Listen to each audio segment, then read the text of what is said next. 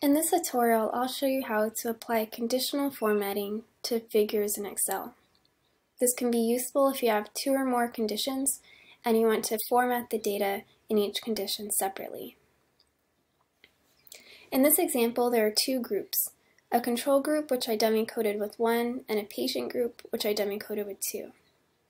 And each subject has a response time, and these are sorted in ascending order, but you don't have to. So the first thing to do is create 2 columns, and these will contain the response times for condition 1 and condition 2. And to do that, we'll use an if statement. So let's say if, and now I need to supply 3 arguments. The first argument is the expression that we want to test. So we'll say if condition is equal to 1. Next, we need to say what value to insert if the expression is true. So in this case, if the condition is 1, we'll insert the mean response time. Finally, we need to tell Excel what to insert if the condition is false. And here we need to insert some type of blank value. But if we just press the space bar and then enter, it will look like there's a blank value if the condition is false, but it won't actually be blank, and it's going to mess up the formatting when we go to graph it. So what we're going to do instead is call a function called NA, and this is going to return a null value. And this will be ignored during plotting, which is what we want. We'll do the same to the condition 2 response time column. So let's say if the condition is equal to 2, insert the mean response time, and if not, insert a null value. And we'll just apply the formatting to the rest of the data. And now we're ready to chart. So under the Chart tab,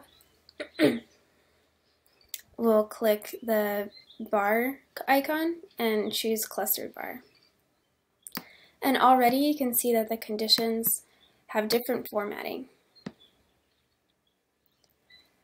The last thing we need to do is change the formatting of the data series. So you can see that some of the spaces are unequal between the bars. So to change that, click on the data series and then right-click and choose Format Data Series. Now change the overlap to 100%. And we can also change the gap width, and this is going to change the spacing between the bars. So I'm going to change that to 100%.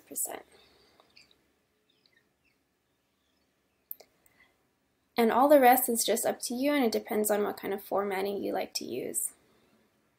Here's an example of a graph that's fully formatted, and now that the colors are sorted according to condition type, it's very easy to see that the patients have much longer response times than the controls tend to have.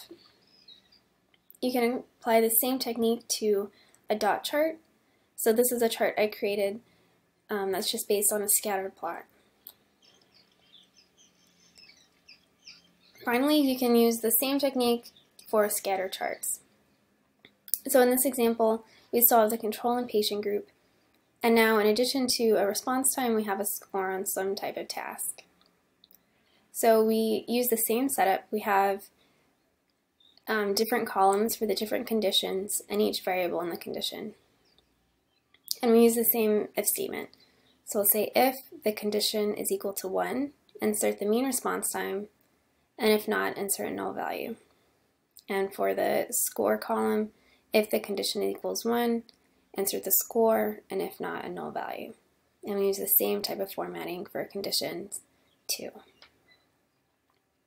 So to plot this, instead of plotting everything at once, you need to plot each condition separately. So I'll select the data for condition 1, and under the scatter icon, choose a marked scatter. And then I'll select the data for condition 2 and choose marked scatter again.